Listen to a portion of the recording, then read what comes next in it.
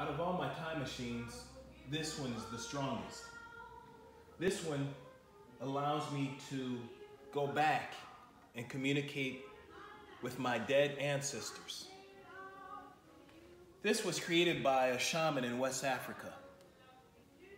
Every nail represents every person that the shaman healed. After taking some mild intoxicant, the shaman would communicate with dead ancestors to figure out what plant they should eat to heal, what direction they should travel. I was brought up Catholic, and in the Catholic religion it's forbidden to communicate with the dead.